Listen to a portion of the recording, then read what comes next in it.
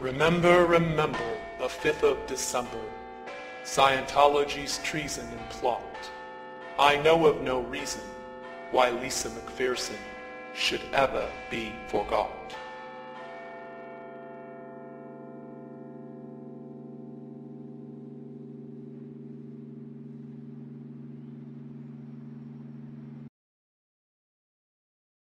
You say the misuse, but I don't know if you're aware that there was a plan in 1955 in this country, Ted, to repeat what was done in Russia.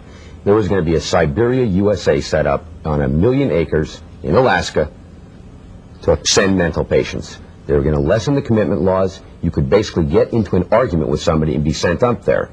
This sounds very odd. Nobody's ever heard about it. That's in no small part thanks to the Church of Scientology.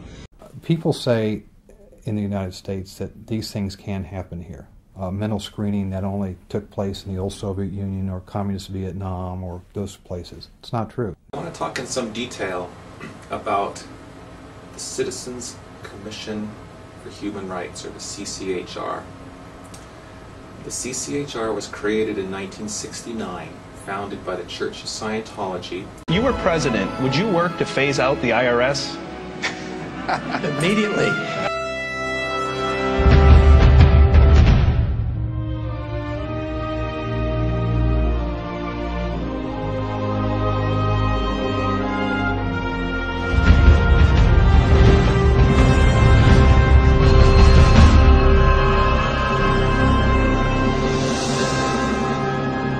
Hello.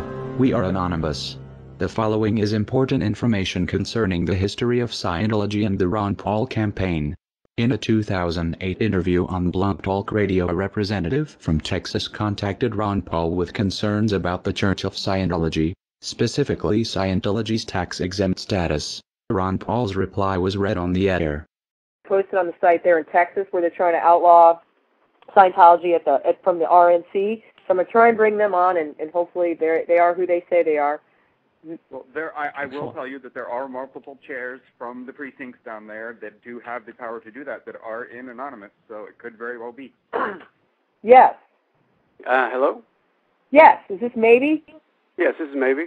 Oh, good. I was the Galveston County delegate yesterday. Yes, that's great. Tell us about that. Yes. Well, I was brought in as a delegate under the Ron Paul people.